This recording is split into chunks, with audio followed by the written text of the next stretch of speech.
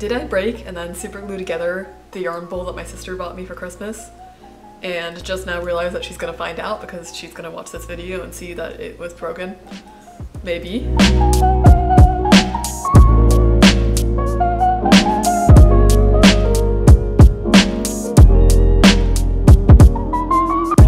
Hey, what's up? I'm Emma, aka Midsummer Knit Stream, and today you guys are going to follow along with me while I make a scrunchie. So in my last video, I talked a little bit about how I'm trying to use up stash, as well as not start additional projects because I've been feeling really overwhelmed with the amount of yarn, the amount of projects that I have going on right now. So with that being said, I'm not really counting this as a new work in progress because it's only going to take me a couple of hours to complete, and I'm doing it for this video. So please don't come at me for starting a new project. Another thing is that this is going to use up a bit of my stash, hopefully. So this is sort of working towards my end goal of cutting down on the amount of yarn I have and getting to a place where I feel a bit less overwhelmed. I'm also hoping this can act as a sort of mini tutorial for how to make a scrunchie. I'm using a free pattern called the Leftover Scrunchie by J Knits, and that's not my design, so I can't take credit for the pattern itself. I think most scrunchie patterns are pretty similar in their construction. So if you follow along with this tutorial and potentially get this pattern as well, which is free by the way, it will be pretty straightforward for you to make a scrunchie as well. If you're a complete beginner, this might not be the right tutorial for you because I'm not going to show you simple things like how to knit or how to cast on. But if you are a knitter with a little bit of experience, as in the ability to knit, cast on, bind off, I think this will be a pretty doable tutorial for you as long as you get the pattern as well. So I'll link the pattern down below. I think there are other scrunchie patterns that are also similar, just in that all scrunchies are going to be constructed in the same way. So this is just my recommendation, as in it's one that I've used before, but you can feel free to follow whatever pattern you have on hand. So this pattern calls for DK weight yarn, and the leftovers I'm going to be using here, these are the leftovers from my side sleeve blouse by the way, these are worsted weight yarn. So I'm going to cut down a little bit on the number of stitches to cast on. This pattern calls to cast on 90 stitches, and I've also knit this pattern once before and I found that the scrunchie was a little bit bigger than I wanted, so I'm going to cast on maybe 70 or 75 stitches right now.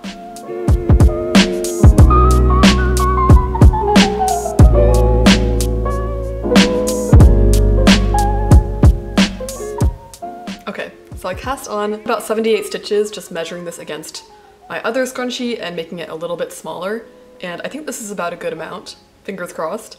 At this point I'm just going to join in the round. So this needle is a little bit too long to just knit all the way around the scrunchie, so I'm going to do a little trick that my mom taught me, which is that you can knit in the round on 2 circular needles. However, you can also do something called magic loop, or you can use double pointed needles. So at this point, I'm going to join in the round, and then we're just going to knit stockinette stitch for a couple of inches. Oh, and I forgot to mention, but my tail has a bit of a long end, so I slightly overestimated the amount of tail that I needed. But for this project as well, you actually don't even need to weave in ends. You can just stuff them on the inside of your scrunchie. So that's what I'm going to do. All right, she's in the round and I'm ready to knit. Another thing is to make sure you don't twist your cast on, because I've done that before and it's really annoying. So just be careful when you're joining in the round to make sure that everything is straight and not twisted. Anyways, I was thinking this could be a little bit more of a chill knitting vlog where I just sit and talk to you guys for a little bit while I'm knitting. I haven't actually done a video where I'm actually making something at this point. Since I only have a couple of videos so far, they've all just been sitting and talking sort of videos.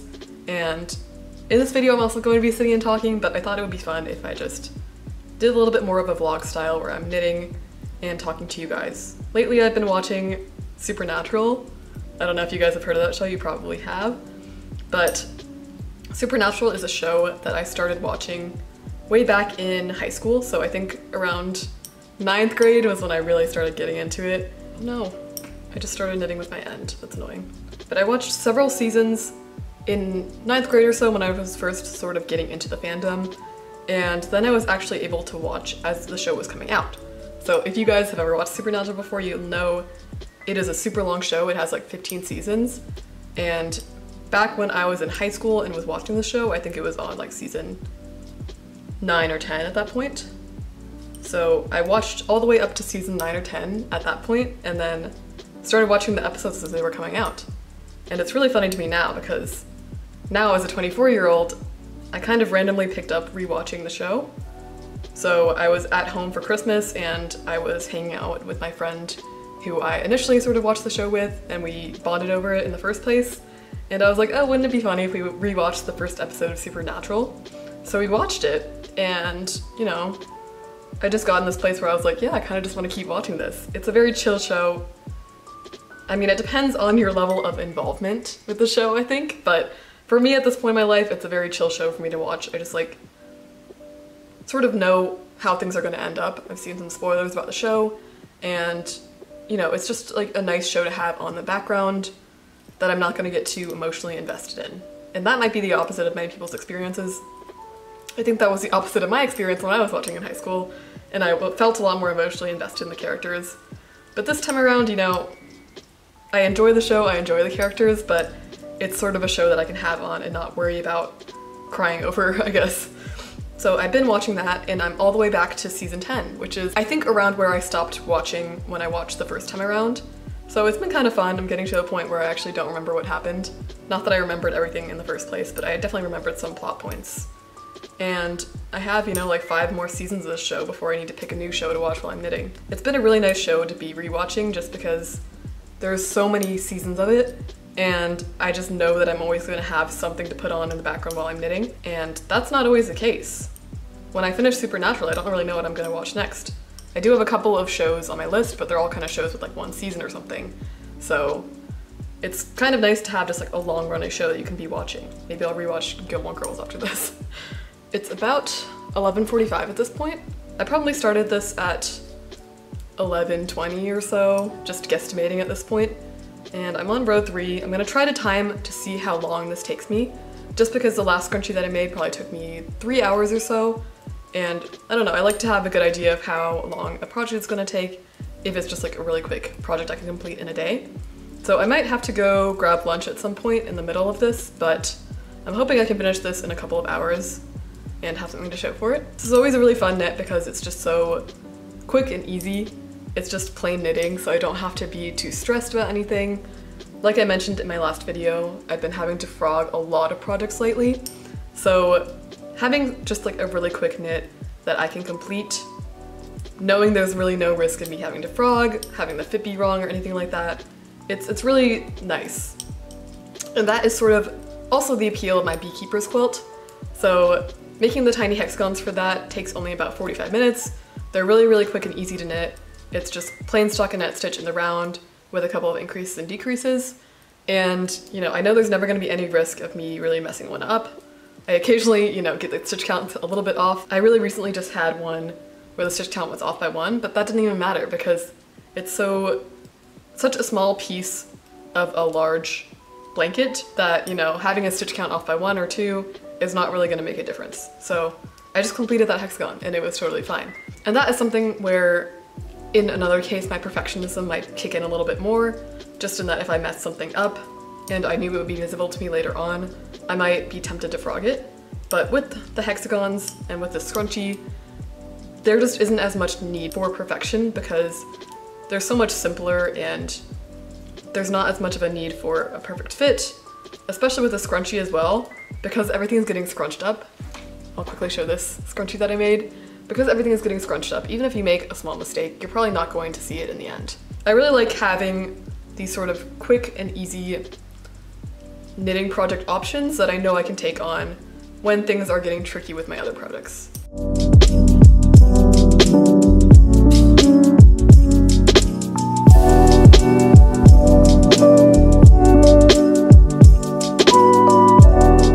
I'd love to know what you guys have been knitting lately and how you've been feeling about it. I have been working on those 3 projects that I mentioned in my last video. I'm taking a little bit of a break from the 8 p.m. tank since, as I mentioned, I'm in a confusing spot with it where I feel like I should be frogging sometime soon, but I feel like anytime I have to frog something, I need to spend a little bit of brain power deciding, do I need to frog this? Is this really what I want to do? What do I have to adjust in my next iteration so that I don't need to frog again? And so I tend to put off those projects while I sort of make the decision of if I want to frog or not. And so because I've been taking a little bit of a break from the 8 p.m. tank, I've mostly been working on my self-drafted purple tank that I showed in the last video, what I'm calling the Groovy tank. And I've been making really good progress on that. So I did end up frogging that one and re-knitting the part that I was working on, which is sort of the bust area. And I'm really liking how it's coming out now, so I'm really excited about that. But one sort of struggle that I have with this is that I'd really like to put out a pattern for this tank top. And first of all, this is going to be my first ever garment pattern, so I'm a little bit scared of the size grading. I think I'm going to have to try and find a tech editor and work with them to sort of figure out what the grading should be like, so that's going to be a new experience for me. But another thing is that this is a summery tank, and although I started on this project in February or March, as you guys know, I sort of put off working on it for quite a while, and so it's now August and I'm not done with my own version of the tank, and I have some more sort of design details to figure out. Even if I make good progress on this project and finish my own version of the tank in, you know, a couple of weeks, say mid to end of August, it's still a summer tank pattern, and I still need to write up the pattern, get pattern testers, put out the pattern, and all of that can't happen immediately. It's probably going to take up a couple of months. So if I sort of do all of those steps, then I'm going to be putting out the pattern in, you know, October or November. It won't really be the correct season for me to release the pattern. So I'm a little bit conflicted about that. I'm not sure what I should do, if maybe I should just sit on this pattern and release it next summer. If I should maybe just release the pattern when I'm done with it, and then maybe offer a sale on it next summer and say, you know, it's finally the season for this pattern, so you guys should go buy it. I don't really know what the right decision is here. I know I really should have just hustled a little bit more on this project and tried to get it done earlier in the summer, or even in the spring since I started it so early in the year, but the truth is that I just avoided it because I was stuck on it and I didn't know what to do, and now I feel like it's too late in the year for me to release this pattern when I finish it. So let me know if you guys have any advice, especially if you're a designer. I know that putting out the pattern in the fall is probably not the best option, but I also really want to put it out when I complete the pattern, so I'm really conflicted about what to do. So let me know. So it's 12:15 and I just measured how much I have knit, and it's almost 1.5 inches. So this pattern calls for me to knit to around 3 inches, and I think I'm going to knit a little bit less. Like I mentioned, my last scrunchie that I made with this pattern, I think it came out like a little bit bigger than I wanted, so I just want something a little bit less puffy. And so I think I'm going to knit to more like 2.5 inches and then bind off.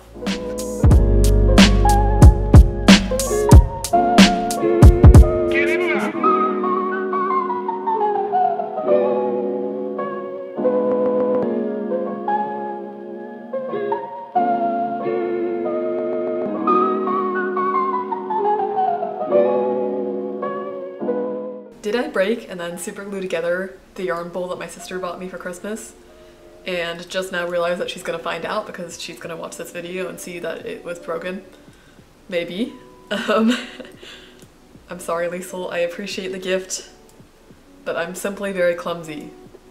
I swear I was careful with it, it's just, you know, it fell. Anyways, it's around 12:40 and I've watched an episode and a half of Supernatural, so I'm probably gonna break for lunch soon. But I'll be back after lunch, knit some more, and get some updates for you guys. Alright, it's 1:30. I took a little break for lunch, but I came back and knit a bit more, and now we're at about 2.5 inches. So I'm gonna go ahead and bind this off. Like I mentioned, the pattern calls to knit to about 8 centimeters, which is a little bit over 3 inches. But because this last scrunchie I made is a little bit puffier than I wanted, I think I'm just going to stop here at about 2.5 inches. Alright, I've now bound off my scrunchie. I cut the end of the yarn, so in the pattern kit recommends leaving about 16 inches of yarn to seam out the scrunchie, but in my experience I needed a bit more, maybe around like 30 inches, so I cut myself a good bit of slack this time. And again, because it's a scrunchie, there's a lot of empty space between the scrunchie itself and the hairband, so you can just stuff your ends inside, which is really nice because, you know, there's a lot of ends here that I don't want to weave in. So I'm going to go ahead and start on the seaming process, and I'll show you guys how I do that. Okay. So I have my little scrunchie fabric here, and I also have a hair tie. So I'm going to grab one of these hair ties, and I also recommend having something that you can stretch your scrunchie around that's going to be hard enough so that it doesn't collapse. So for me, I'm using this smaller hardcover book, and what we're going to do is we're going to turn the scrunchie inside out and put it around the book. And then you're going to take your hair tie. Again, this has to be a small enough object so that a hair tie could stretch all the way around it. I'm going to take the hair tie and also stretch that around the book and put it on top of the scrunchie. So One second, this is gonna take a little bit of focus.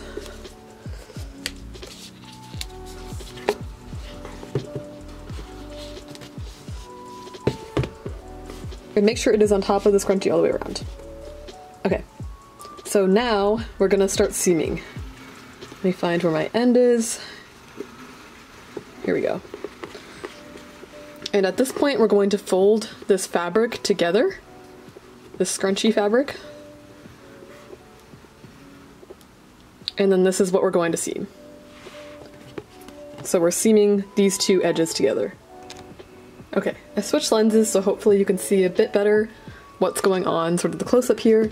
So as you can see, I've put the knitted scrunchie inside out and then placed the hair tie on top of it, completely stretched out. Now I'm going to give sort of a mini tutorial on how we're going to do this seaming process.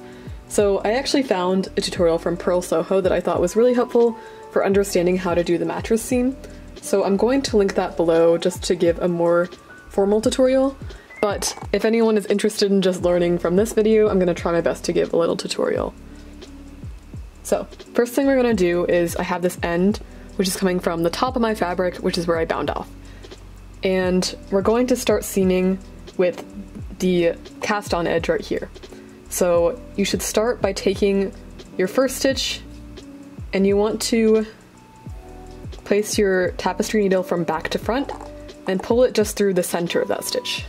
This is basically our setup step for what we're doing next.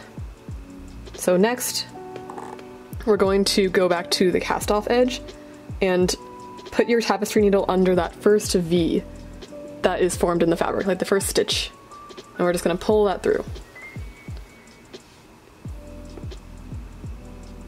Then we'll go back to the cast on edge. And what you wanna do is you wanna put your needle back directly in where your needle came out the last time, which is sort of the center of the V of that first stitch. And then you want to go into the center of the V of the next stitch, which is basically forming this upside down V. And you want to go through there. And basically after that, the process repeats itself. And what this is doing is it's going to form these new V's that look like stitches. So it looks like a seamless edge between the cast on and cast off edge. So again, we're going to go into the V on the top edge, pull that through, go back to the cast on edge and do an upside down V. And be careful not to get your yarn crossed.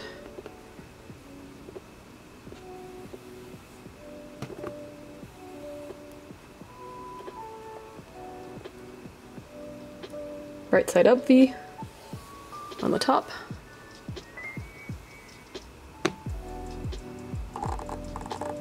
And upside down V on the bottom. And again, this is not the most formal tutorial, so make sure to check out the tutorial I'm going to link below, and hopefully that will be more helpful. But basically, this is starting to form this pattern of just a relatively seamless edge. And I'm going to continue this all the way across the scrunchie. If you run out of yarn, you can just reattach more yarn and stick the ends on the inside like I mentioned. So not too big of a deal, but I did try and get enough of an end this time, so I don't need to attach more.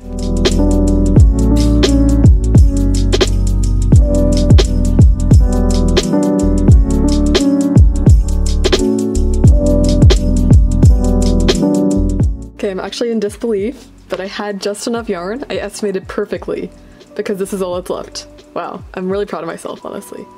Alright, time for the big reveal though, I'm excited. Alright, so we have the finished object. So I hope you guys like how this came out. I really love it. I think the modifications that I made to the pattern came out well. This is sort of like a good amount of puffy for a scrunchie for me. And as you can see, this is my previous version. So this one's a little bit just fluffier, it has a bit more fabric. And this one is a little bit tighter, but it's still recognizable as a scrunchie, and I think it looks good overall. And it is around 2:25, so it did take me around 3 hours to make this, with a little bit of time subtracted for lunch. Which, yeah, I think that's a really quick, fun project. It also is just really stress-free knitting, as I mentioned before. You're not really worrying about, is this going to fit right? Did I mess up the stitches somewhere? It's pretty straightforward, and the mattress stitch actually is kind of soothing, although it always takes longer than I expect it to. And I was actually thinking while I was seaming this up It's actually my friend's birthday today, August 5th, the day that I'm filming this. So I think when I see her in a couple of days, I'm just gonna give this to her for her birthday. I hope she doesn't mind me trying it on for some clips. I don't think she will. But yeah, I think this is a really sweet gift idea just because it's relatively quick to make, but it's also something that if you give it to a friend, especially the kind of person who puts their hair up frequently, you know that it's going to get used, as opposed to some other quick knit gifts like a hat, for example. I would sort of hesitate to give that to most of my friends because I don't think it would get used very frequently. So a scrunchie I think is a really great gift idea, and it's just such a fun knit that I love it. I'm definitely gonna make some more of these for friends in the future, just because it can be made in like a single afternoon, so if you have a friend's birthday party later that day or something, you can always make it at the last minute, or you can make a few in advance and then just have them to give out to friends whenever. And I think that's such a smart idea. Anyways, I really enjoyed making this. I hope this tutorial slash chatty vlog sort of thing was useful and interesting to you guys, and thank you so much for watching. If you're still watching at this point, I'd really appreciate if you subscribed and give this video a thumbs up. I just hit 100 subscribers, which I'm really excited about, so thank you so much for watching and supporting me. And yeah, I'll see you in the next video. Bye!